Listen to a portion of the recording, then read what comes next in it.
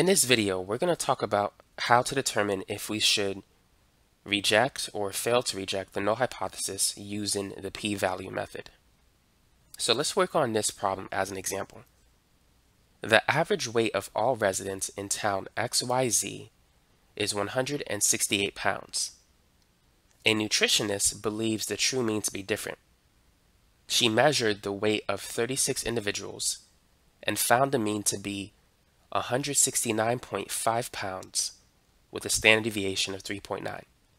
Part A, state the null and alternative hypotheses. Now, if you want to take a minute and try this problem, feel free to pause the video and do so. So let's go ahead and begin. Let's start with the null hypothesis. So this is the status quo, and that is that the average weight of all the residents in this town is 168 pounds. So mu is 168. Now the nutritionist believes this answer to be different. So the alternative hypothesis is that the mean is not 168. Now let's move on to part B. At a 95% confidence level, is there enough evidence to discard the null hypothesis?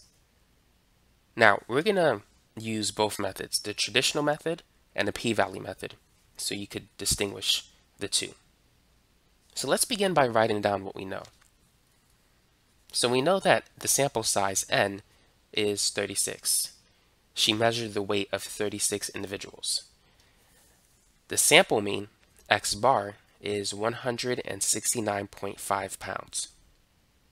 The sample standard deviation, represented by the symbol s, is 3.9. We don't know the population standard deviation in this problem. Now the next thing we need to determine is the significance level. We have the confidence level. The confidence level is 95% or 0.95. The significance level is represented by the symbol alpha and is equal to 1 minus the confidence level. So 1 minus 0.95 is 0.05.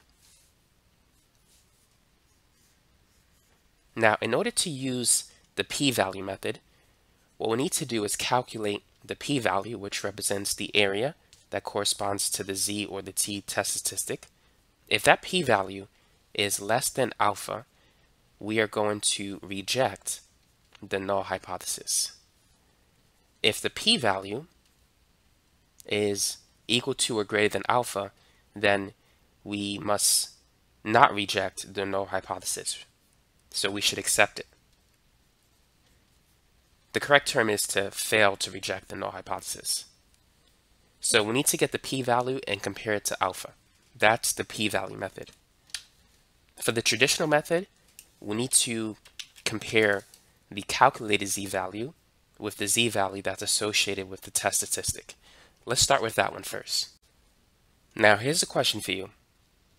Are we dealing with a one-tailed test or a two-tailed test in this example? Now the fact that the mean doesn't equal a certain number for the alternative hypothesis, we are going to have a two-tailed test. So let's draw a rough sketch of that. My graph is not perfect, but we'll make it work.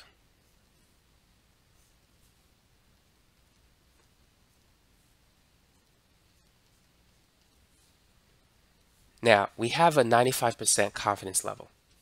So we need to determine the z-values that correspond to that. On the right, this is alpha over 2, which is half of 0.05, so that's 0.025. And on the left, this is also alpha over 2 with the same area value.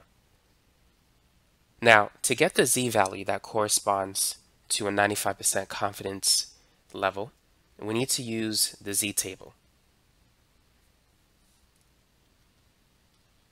And the z-table that I'm going to use is a cumulative area function. So the total area that corresponds to this point is going to be the sum of 0.025 and 0.95. So that cumulative area from the left is 0.975. What we're going to do is find the z-value that corresponds to that total area. And so we're going to get the z-value at that point. So here we have our positive z-score table, and we have a cumulative area to the left of 0.975. So we need to locate that in the table, which is here. So this corresponds to a row with a value of 1.9, and the column is 0.06. So an area value of 0.975 corresponds to a z-score of 1.9 plus 0.06, or 1.96. So that's the z-score that we need to use for this problem. So these z-values are known as critical values. Due to symmetry, the other z-value on the left is going to be negative 1.96.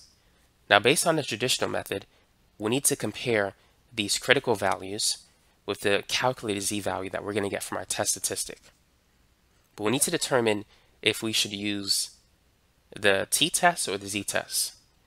The fact that we've been talking about z-values is we're going to use the z-test, but you need to know when you should use the t-test.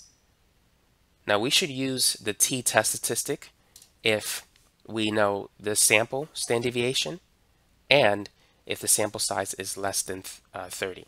If the sample size is large, if it's 30 or more, a normal distribution will work, and so we could use the z-values.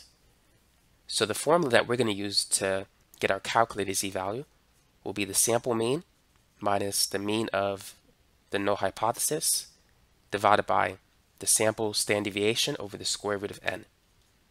So the sample mean is 169.5, mu naught is 168, which is basically this value, and the sample standard deviation is 3.9. The sample size is 36. So 169.5 minus 168, that's 1.5. And 3.9 divided by the square root of 36 is 0.65. So dividing those two numbers, it gives us a calculated z-value of 2.31.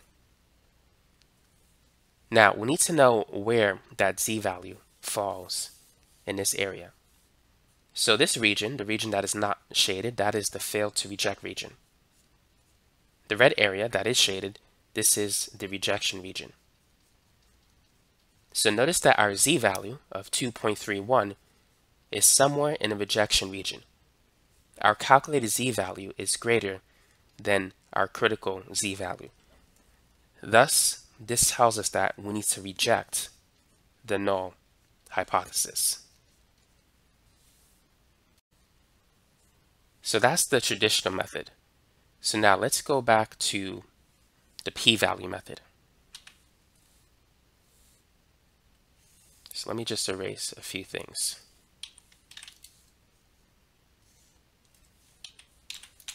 Now I'm going to redraw the picture first.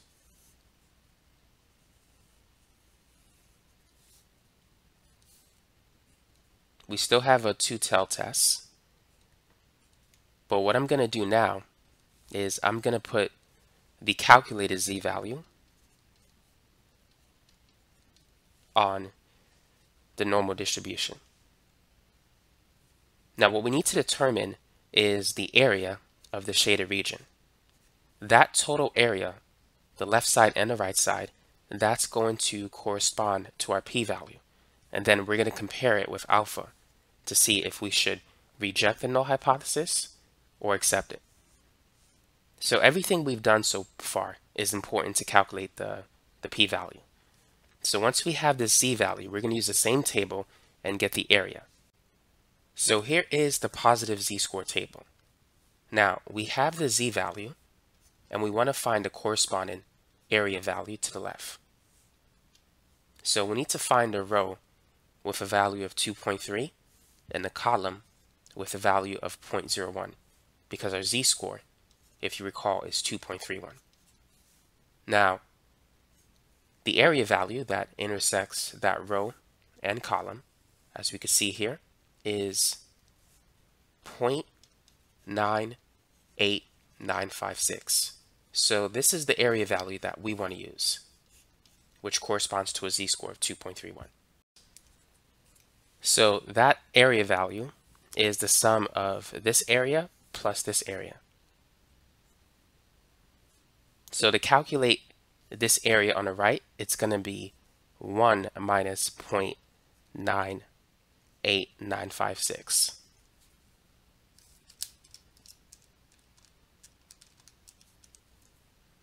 So this is 0.01044. And on the left side, this is going to be the same.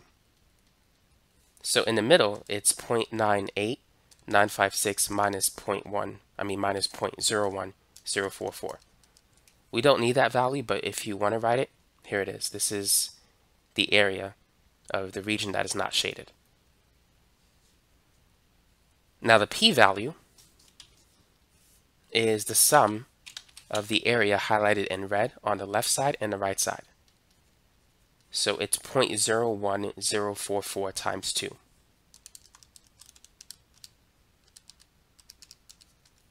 And so that's going to be 0.02088.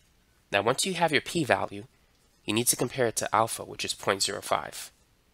So 0.02 is less than 0.05. So we could say that our p-value is less than alpha. So because that's the case, we need to reject the null hypothesis. And so that's how you can do it using the p-value method. So we could say that with a 95% level of confidence, we cannot accept the null hypothesis that the average weight of all residents in town XYZ is 168 pounds. So with 95% confidence, we believe that there is enough evidence to discard the null hypothesis. Now let's work on number 2. A factory manufactures cars with a warranty of 5 years on the engine and transmission. An engineer believes that the engine or transmission will malfunction in less than 5 years. He tests a sample of 40 cars and finds the average time to be 4.8 years with a standard deviation of 0.5. Part A. State the null and alternative hypotheses. So feel free to take a minute and try this problem. So let's start with the null hypothesis. So the factory has a warranty of 5 years. Basically, they believe that the car is not going to have any issues with the engine or transmission for 5 years or more. So we could say that for the null hypothesis, the mean is going to be equal to or greater than 5 years. Now the alternative hypothesis is going to be different. The engineer believes that the engine or transmission will malfunction in less than 5 years. So the mean is going to be under 5. So that's it for part A. That's the null and alternative hypotheses. Now let's move on to part B. At a 2% significance level, is there enough evidence to support the idea that the warranty should be revised? What would you say? Well, let's write down what we know. The sample size is 40. The sample mean is 4.8 years. And the sample standard deviation is 0.5. And the mean for the null hypothesis, let's call it mu naught, that's going to be 5. Now the significance level, alpha, is 2% or 0.02, which means the confidence level must be 0.98 or 98%. Now, are we dealing with a one-tail test or a two-tail test? What would you say? Because the mean can be a range of values for the alternative hypothesis, this is going to be a one-tail test. And because the mean is going to be less than a number, it's a left-tail test. So we're only going to shade the area to the left. Now what we need to do is determine the p-value and compare it to alpha. So in order to find the p-value, we need to find the calculated z-value that corresponds to this point. And then using the z-table, we can get the area under that curve, which will represent the p-value. So let's go ahead and do that. Let's calculate z first. So here's the formula. It's going to be the sample mean minus the mean of the null hypothesis divided by the sample standard deviation over the square root of n. So the sample mean is 4.8, mu naught is 5, s is 0.50, n is 40. 4.8 minus 5 is not -2, but -0.2. 0.5 divided by the square root of 40, that's 0.07906 approximately. So our calculated z-value is about -2.53. So we can put this number here. Now, using the z-table, we need to find the area that corresponds to that particular z-value. So here is the negative z-score table.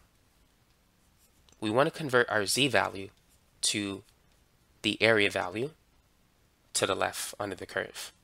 And we said our z-value is -2.53. So let's go ahead and find the corresponding area value. So we need to look for -2.5, and then we need to find the column that has a value of 0.03. So as we can see here, our value of interest is 0.0057. So that is going to be the area under the curve to the left. So that's going to be our p-value that we're going to compare with alpha. So our p-value, the area of the region shaded in blue, as we said before, is 0.0057. Now, alpha is 0.02.